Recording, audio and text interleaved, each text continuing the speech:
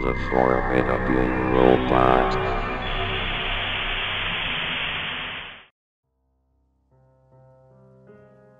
It is said when you take a picture of someone, you capture their soul in the camera. It is also said that if you print it off, that picture contains the soul itself and you can control them with it. I'm not sure where to start. Do you know what the primordial soup is? A veritable ocean of elements, all floating around randomly. And through millions of years of time, eventually the right set of random circumstances came to pass and the elements were able to connect together and form the world's first single-cell organism. Now that's a really boiled down version of it, but I'm sure you get the gist of it. Fast forward a few billion years to the early 1990s, when internet use began to rapidly accelerate. Every home had a computer, and new connections between computers were opening on a by-the-second basis. Trillions of bytes of data began to transfer around the world at the speed of light, music, text, sound, and most importantly, pictures. Now when you take a picture of someone and capture their soul, what happens when that picture is converted to data and placed on a hard drive? Does the soul follow? 15 years later, we believe so. We believe that when you take a picture of someone and upload it onto your computer, alongside the image data, a blueprint of the person's soul itself is imprinted on the file itself. Look at your pictures folder. How many souls reside in that folder alone? That's just the beginning though. These soul blueprints each retain pieces of a puzzle, parts of the soul itself as well. Recently a group of hackers, who referred to themselves as the Cardinals, took an interest to this theory and began experiments. They found anomalies within the binary sequences of images based on similar features of the person they had taken a picture of. A binary DNA if you will. Now these hackers had come to possess a set of 3 extremely important data files. One AVI, one JPEG, and one MP3, each of which possessing interesting and explainable qualities. The first, Cradle.avi, depicts what appears to be a group of teenagers with a low-quality video camera, exploring the basement of a house. The quality of the video is distorted completely beyond any comprehensibility, and the video is very low quality. For most of the video, the camera is passed around the group, handed back and forth, and jerked around too much to make anything noticeable out. But near the end, the camera turns at an odd angle, and you can semi-clearly make out a young girl standing in the corner facing the wall. Her hair is long and black, and she is wearing some form of white dress. You only see her for a split second, but many people who have seen the video claim there just seems something wrong with her. A bit deformed, but not in a way anyone can explain. But the truly peculiar property of this video is what happens to the user's computer at the end of it. On the last second of the video, if not already so, the video will force full screen itself. Along with this, you are left with a 1-second looping clip of a window in a wall. It loops 15 times, and then the girl is seen again, standing on the other side of the window with her back to the viewer, slowly wavering back and forth. After a few moments, the video ends and the user's computer permanently shuts down. Inspection has shown that the entire registry becomes completely corrupt, requiring the user to do a total wipe and reinstall. The second file is known as needles.mp3. This sound file, when played, plays for about 3 minutes. It is extremely distorted. One can occasionally make out some form of voice talking, but most of the sound is some form of growling, rolling, crackled roar.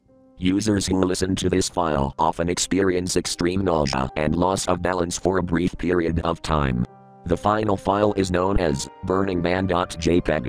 The file name has nothing to do with what the actual picture depicts.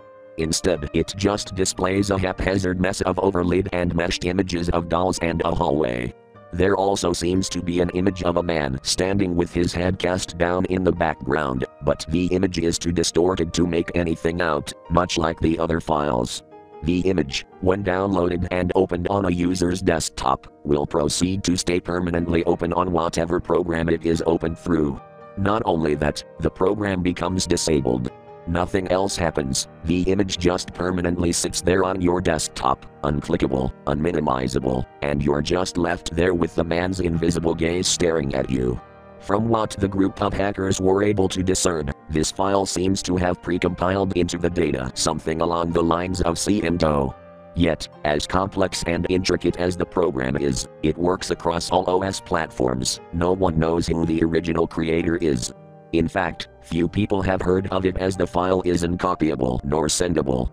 This in fact further adds to the mystery, as often receivers of this file will obtain it from random anonymous emails, posted on forums on a download link. Posing the question, how was that poster able to upload it? If you ever see any of these files, refrain from downloading any of them. They all have varying detrimental effects on your computers, from practically taking out your whole registry, corrupting System 32, freezing your mouse or crashing your computer.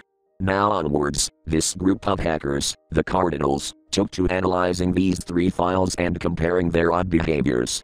They had heard of other such odd files, images, data, etc., but were never able to get their hands on them. At least as far as we know, though rumor states they in fact were able to locate and collect all of the known files like the original smile.jpg, barbie.avi, even suicidemouse.avi. Not even the grifter was able to escape their grasp, rumor states. But rumor also states the grifter video even exists, but that's another story. Nonetheless, all these files in hand, the group lined the files up and began to meticulously work through the binary 10/1 at a time, checking for similar strains and series of binary that matched. And they did manage to successfully do so, at least legend states. The result was 7 individual execute files that did nothing. Simply a gibberish pile of zeros and ones. They endless puzzled over the files, each tackling an execute each. They decided to name them after themselves: lust, gluttony, greed, envy, sloth, wrath, and pride. At last they attempted to line the files up. Remarkably, something odd happened. The copies of the files quite suddenly meshed together. The result was a single complete execute, already named barelybreathing.exe. And what of this file? Well, not much else is known after that point. They were too smart to just execute it. They analyzed the file every possible way. Hex, binary, conversions, anything to figure out what this odd file would do. To no avail. Even after forming together, it was an even bigger jumble of ones and zeros and made no more sense than the separate executes. They backed the file up on a flash drive and proceeded to run it. That was the last command found running on their destroyed computers a week later. Their corpses had been disfigured beyond recognition. Description of the corpses stated that it almost seemed as if they had been brutally slashed across their faces and arms. Every square inch of skin that had been bare had been mutilated. Almost microwaved and then sliced repeatedly by a micro-thin razor. The government attempted to hush up the event, but there was some media leakage, and because the Cardinals had been keeping a blog amongst themselves and a few close friends, it's closed down and deleted now, so don't go trying to find it. It quickly spread out as per what they had been attempting to accomplish.